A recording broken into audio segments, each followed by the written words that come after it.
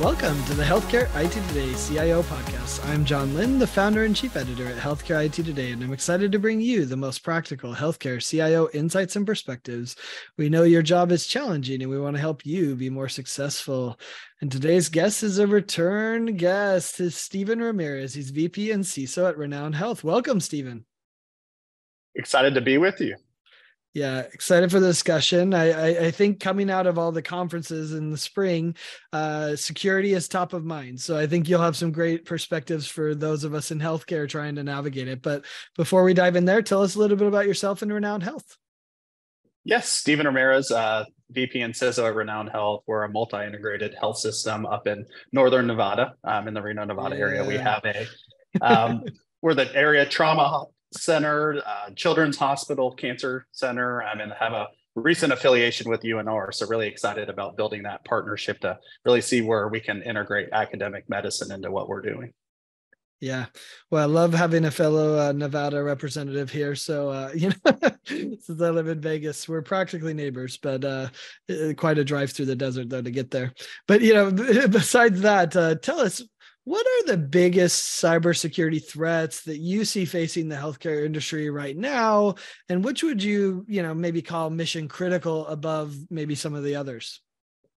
I really see third-party risk management being huge, that we're seeing that almost every day really increase on, a lot of organizations have really helped move the needle on what they're doing. After COVID and building out our brick and mortar to really better secure the perimeter on that. But again, as we moved with the digital transformation to do a lot of those components that COVID brought on, that's also bringing additional risk and then, SASE products. So again, again, you could be doing the right thing, but then it's, again, how can you ensure that your vendors are doing the right thing? And that also dovetails into access management and the whole big buzzword of zero trust, that are really properly managing our access as we're moving outside of the brick and mortar again with what COVID did to us in healthcare. Again, we really saw a lot of that model work with like remote radiologists, having a lot of our workforce, nationally dispersed, looking at managed service partners. So again, you're seeing that attack surface expanding. And of course, ransomware associated to that. That's really tied into access management as well. And phishing, we're still seeing that still being the number one attack vector. And it's only going to get better with ChatGPT, that we're really seeing that there's a lot of buzz on how that's going to really make those, spelling errors and improper use of English sometimes to really make those picture perfect emails to really, make even the trained security eye a little difficult to spot those new phishing emails. So. And by better, you mean worse. That's going to make it. Yes. You're going to make the attackers better is what ChatGPT is going to do, which is much worse for an organization. Wow. Yes. That's a lot to think about. Yeah. It's interesting you bring up, and you mention it almost as a buzzword, the zero trust, right? Talk to me more about that. Like, what should a CIO know about zero trust? And, should every vendor do it? Like, how do you see this zero trust kind of buzzword evolving? Well, I think it started out as a buzzword, and a lot of people are like, well, what does that really mean? So it's really helped evolve into more of a digital identity framework. So a lot of components that make up good access hygiene. I don't think we were doing that well in healthcare, a lot of other industry as well, just because of the different devices we have. But it's really, I guess, cultivating and combining, standard IAM, privacy monitoring, access anomalies, third-party access. So like how our vendors are accessing different components of our systems, and really micro-segmentation, alerting, and a lot of, different components that, really make up how we're properly giving the keys to the kingdom. And also, really focusing also on like minimally necessary, like what tool sets can we do to really have more targeted access for accounts that can do most harm. So, really putting a big emphasis on privileged access management, micro-segmenting older systems like our IoT and or medical devices, in a typical hospital like that. So I think that really looking at those use cases that can do you most harm, and then how you can kind of mitigate that with people, process, and technology. So I think that that's really starting to formulate a little bit better with pulling in, components of NIST, HIPAA, 405D, which we'll talk about later, to really help build out the things we should be doing to get that zero trust methodology in an organization. Yeah, I mean, you bring up the third-party risk that everyone is worried about. I think Kronos, made us really concerned when we saw how that impacts your bottom line.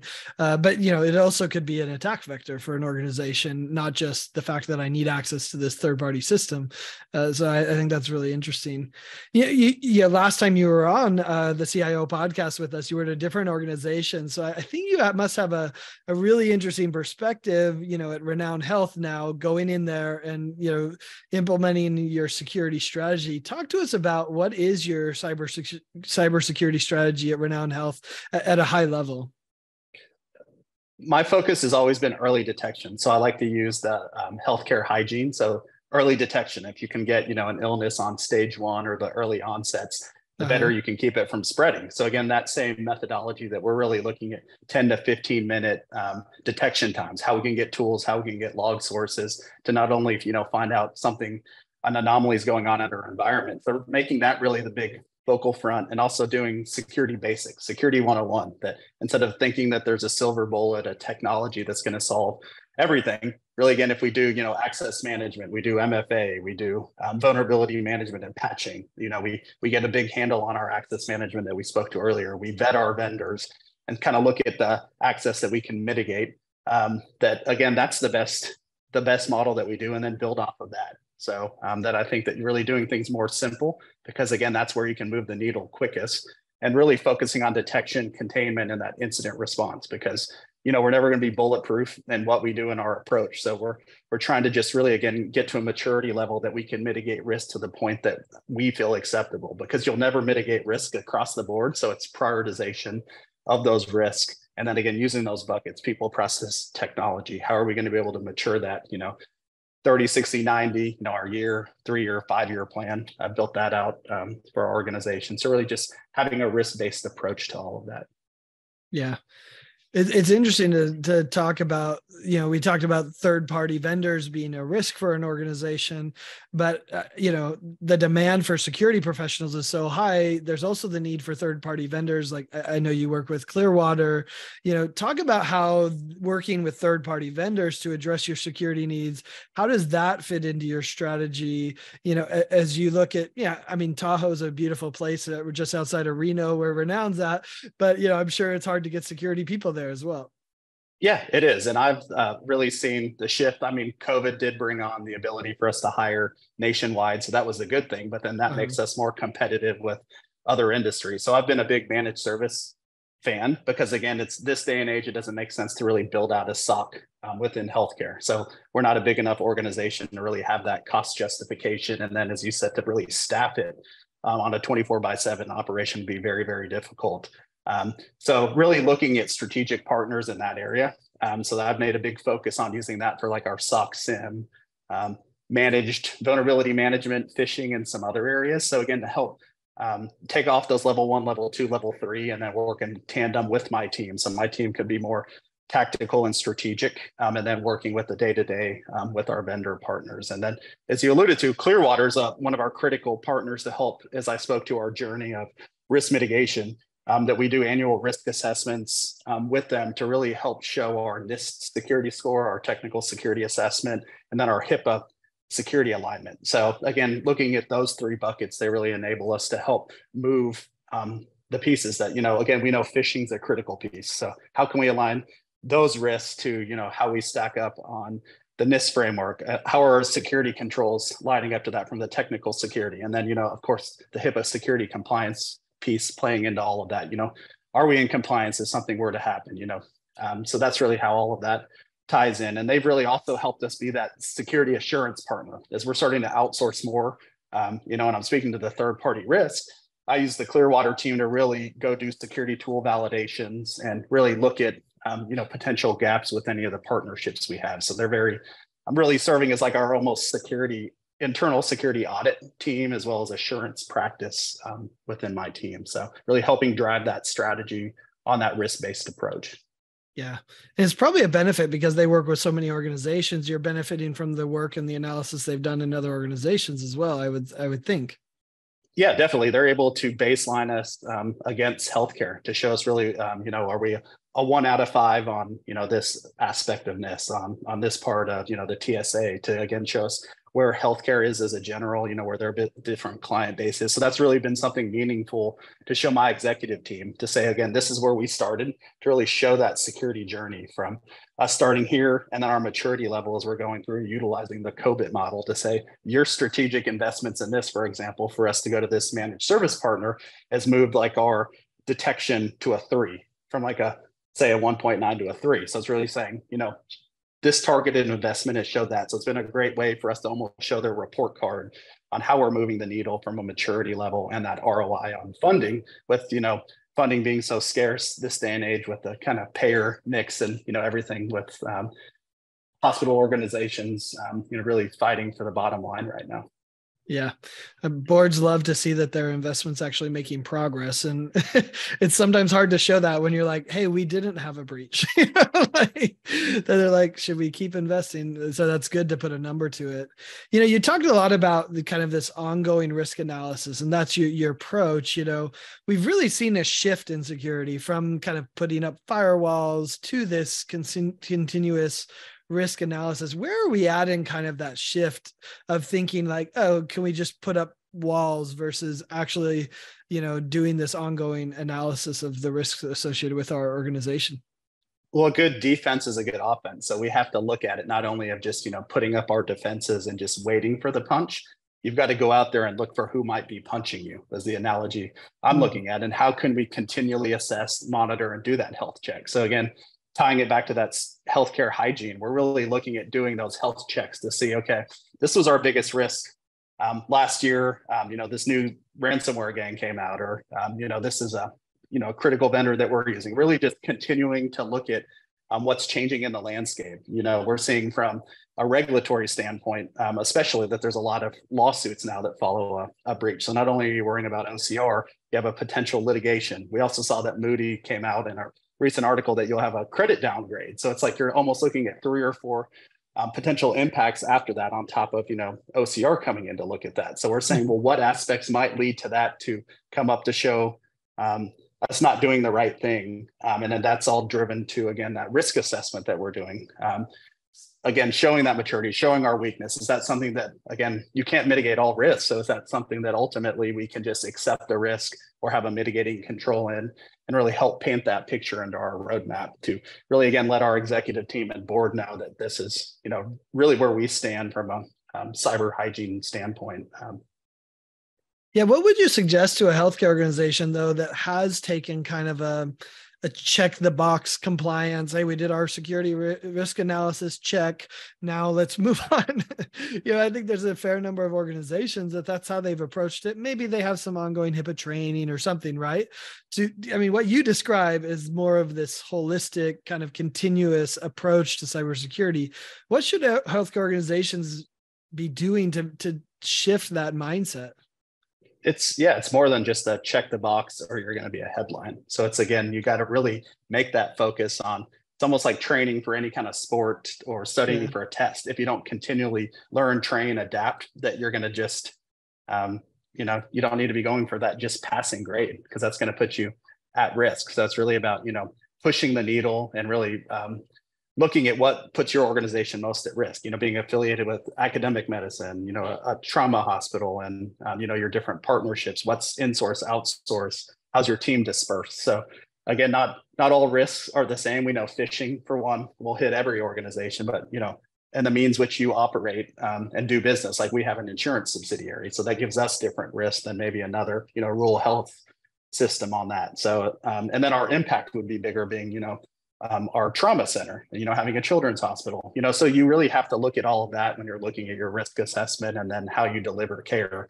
And then take that step back to really see what risks equivocate to that when we're putting together our agile defense in depth that, really align to a lot of what we're doing in cybersecurity. Yeah, absolutely. Well, one of the biggest pieces of news I've seen recently was, you alluded to earlier, the 405D, the public-private effort to really collaborate on healthcare industry security practices. What do you think of this effort, and how should a healthcare organization kind of process what's happening with 405D?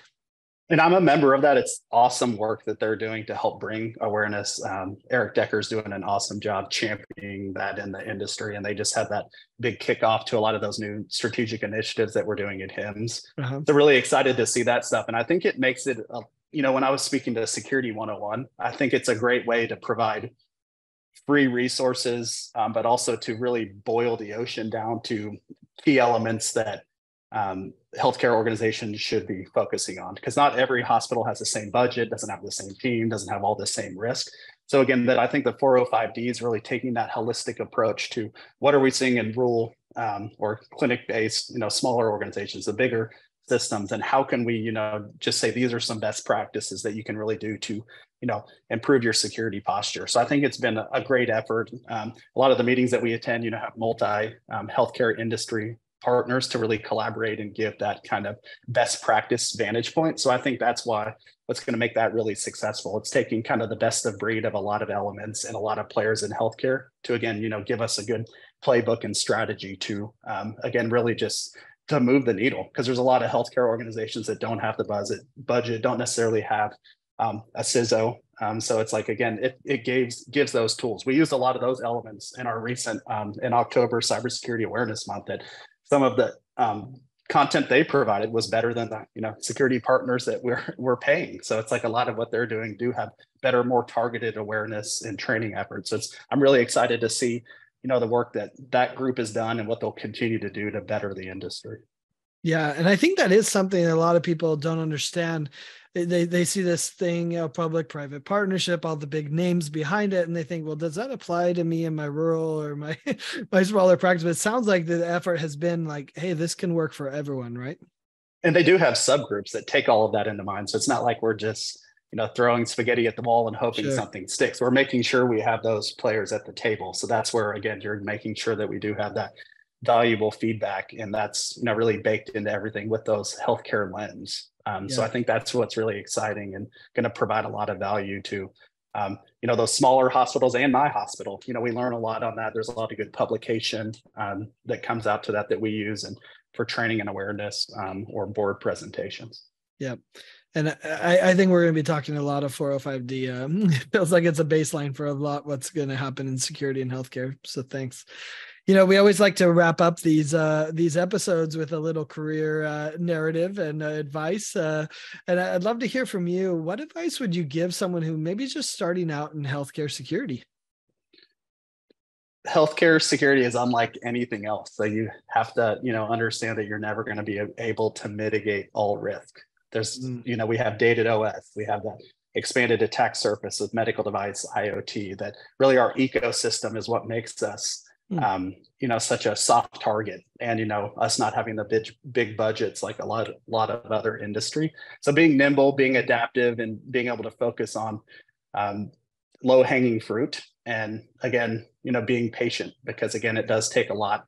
With ultimately a lot of the systems we do impact patient care, so you have to be a little pragmatic in your approach to make sure that you're not interrupting operations. Because again, like every other industry, that if you go patch a device that's being used for patient care, you can impact, patient safety, but you could also interrupt operations, and then downturn financial, et cetera, all of that. So you have to just, again, it's unlike anything else. It's never a boring day, but again, it's something that you want to be like a chameleon and, just be adaptive and, yeah.